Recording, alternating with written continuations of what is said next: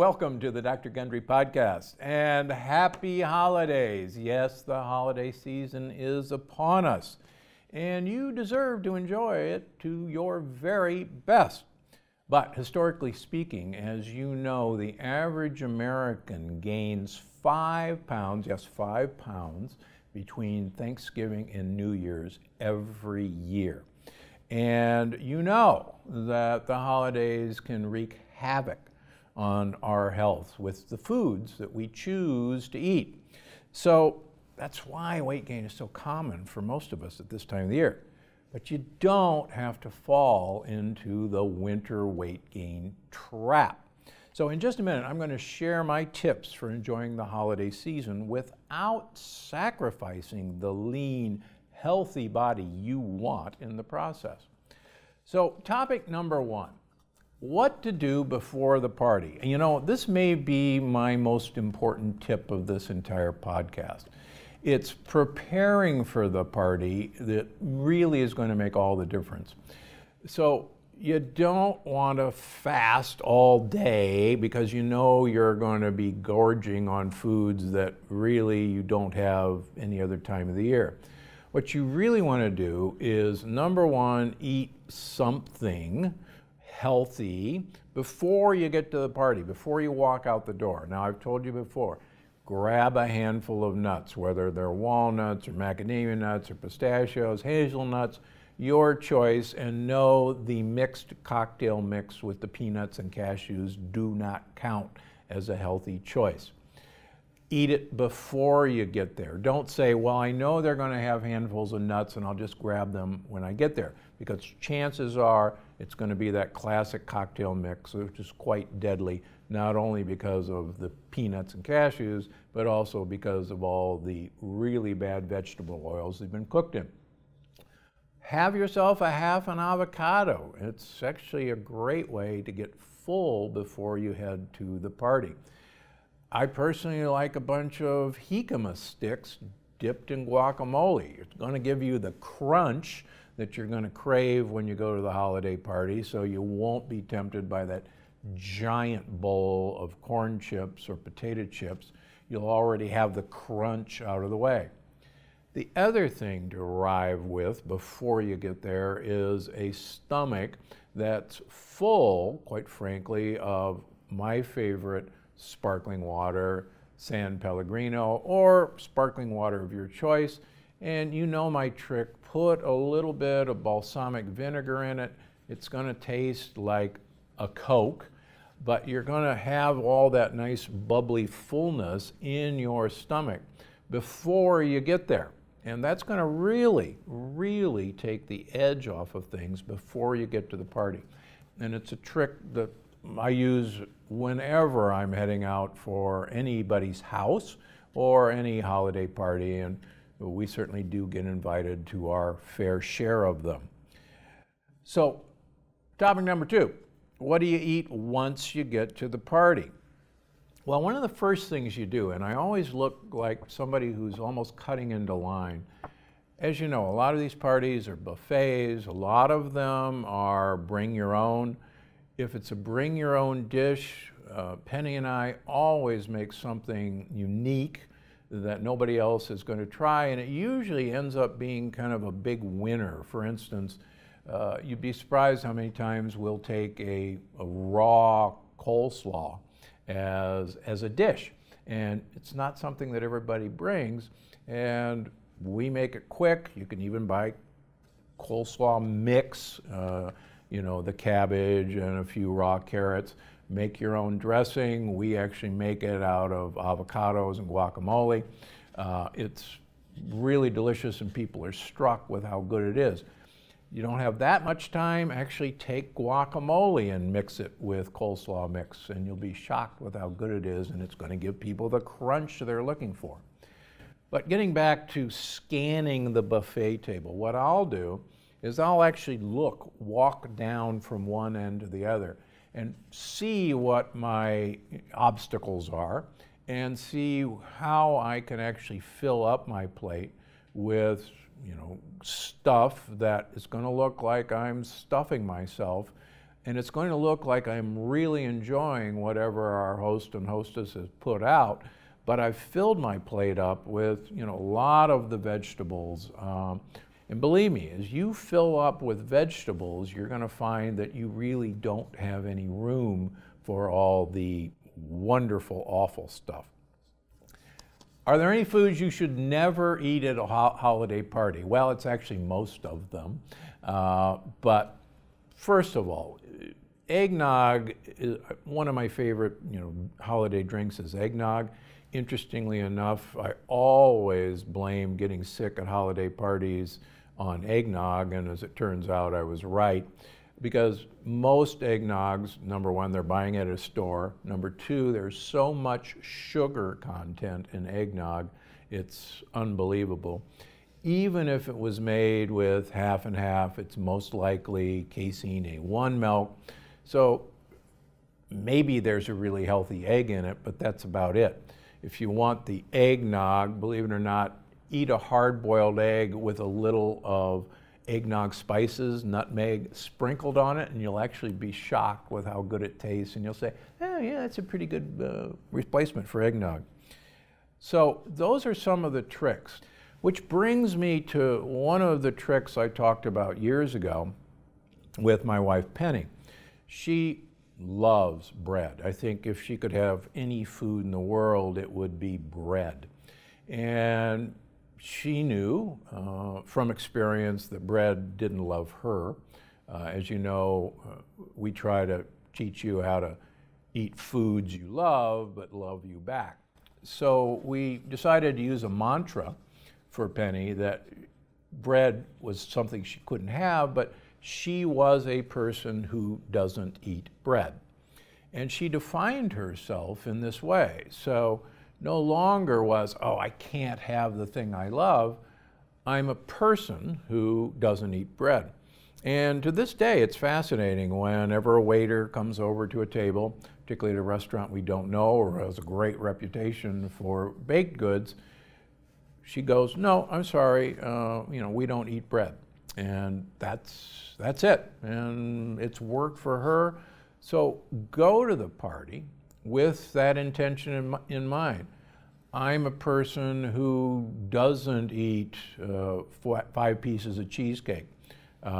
It's easy to say I'm a person who doesn't eat fruitcake, and that's a story in itself.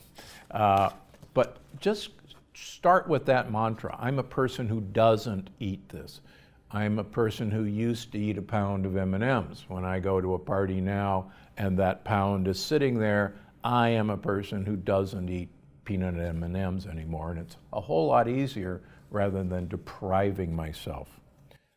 Okay, it's holiday season and it's time to drink, and that's when things really start to get out of hand. Yes, alcohol is a great way to reduce inhibitions, and it makes people social. And people say the most fascinating things at holiday parties that the next day they wish they hadn't said. But the important thing is you've got to be realizing that even though alcohol does decrease your social inhibitions and makes you a much more friendly person, it also decreases your inhibitions on going for the foods that you've already decided you're not going to do. So, are there safe ones to drink? Are there not safe ones to drink? First of all, interestingly enough, there are some studies that suggest that red wine and also champagne, particularly what's called non-dosage champagne, where there's no sugar added, and straight alcohol, be it gin, bourbon, whiskey, scotch, please no vodka, or tequila that's colored, may not break ketosis. And there's actually some exciting work done by some of the founders of Dry Farm Wines that they've drunk their red wine and did not break their ketosis. I've experimented with that myself, and I can drink red wine, particularly from Italy and France, and I don't break a ketosis fast, which is fun fact. Now, that's not a license to say Dr. Gundry says that I will stay in ketosis if I drink red wine. Believe me, if you drink a bottle of red wine, the odds are you will break your ketosis. So that's not a license to drink. Number two, take a tip from my father. My father rose to executive vice president of Mutual of Omaha Insurance Companies in Omaha. And he was constantly at cocktail parties. And he had to have his wits about him. So he would meet the bartender at whatever function he was. He would order himself a gin and tonic.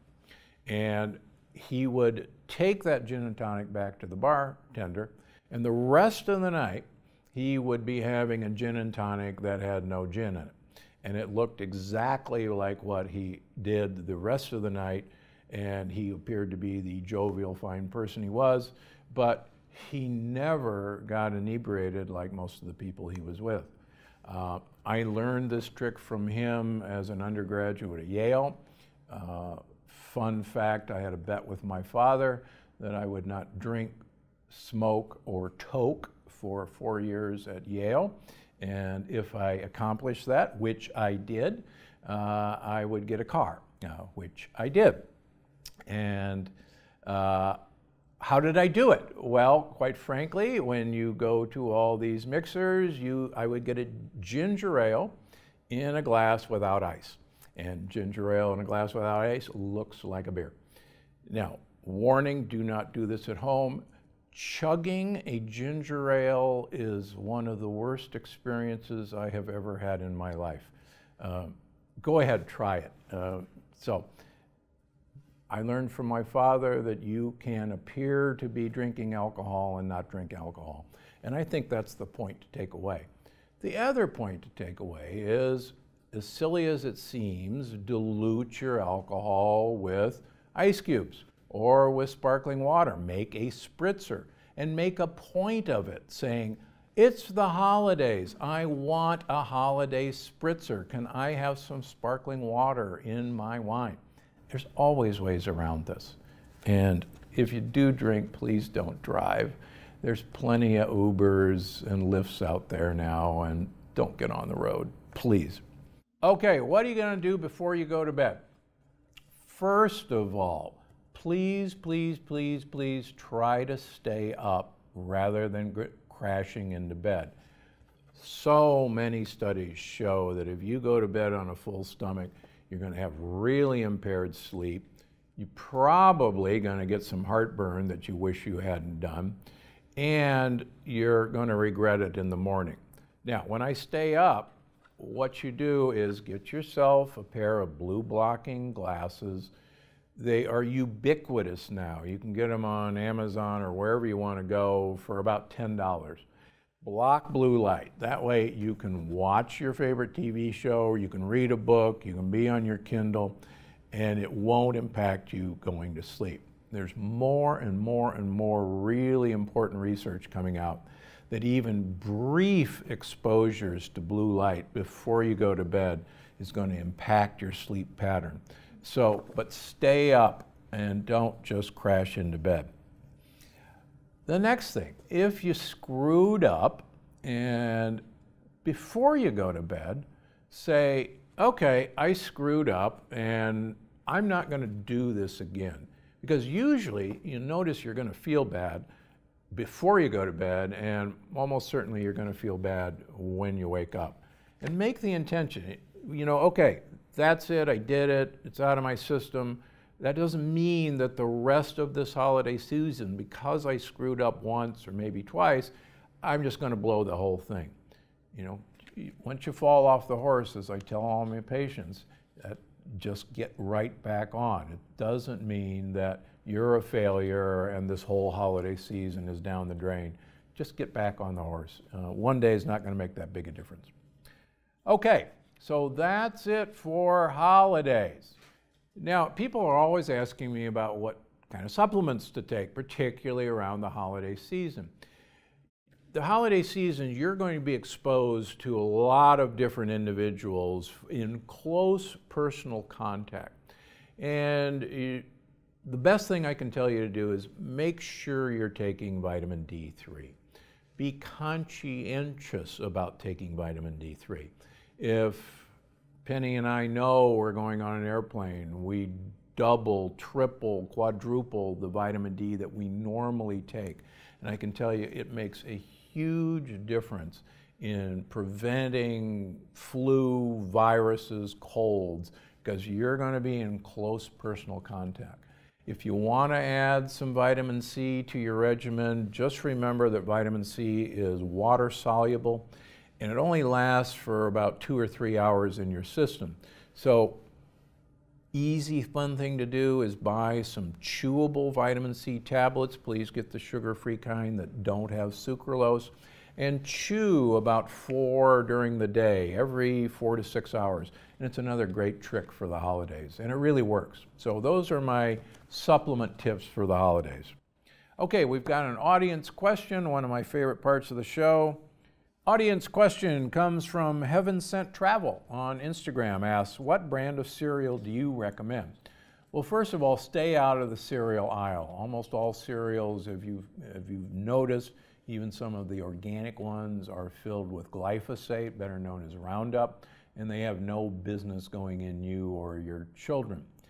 Most cereals are very heavy, sugar-laden products.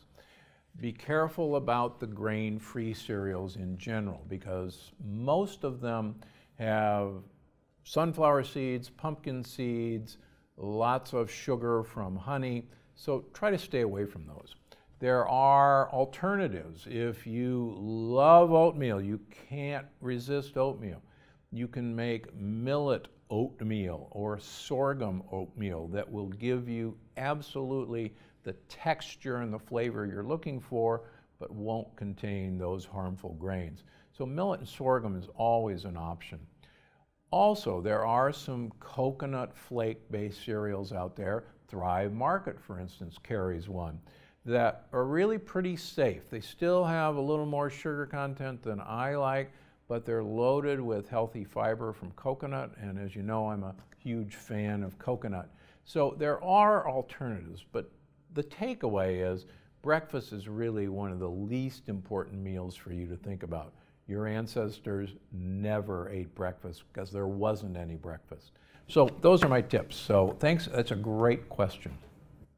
So that's it for the holiday edition of Dr. Gundry's podcast, and wishing you a great holiday season and a happy new year. I'm Dr. Gundry, and I'm always looking out for you, and see you in 2020. Before you go, I just wanted to remind you that you can find the show on iTunes, Google Play, Stitcher, or wherever you get your podcasts. Because I'm Dr. Gundry, and I'm always looking out for you.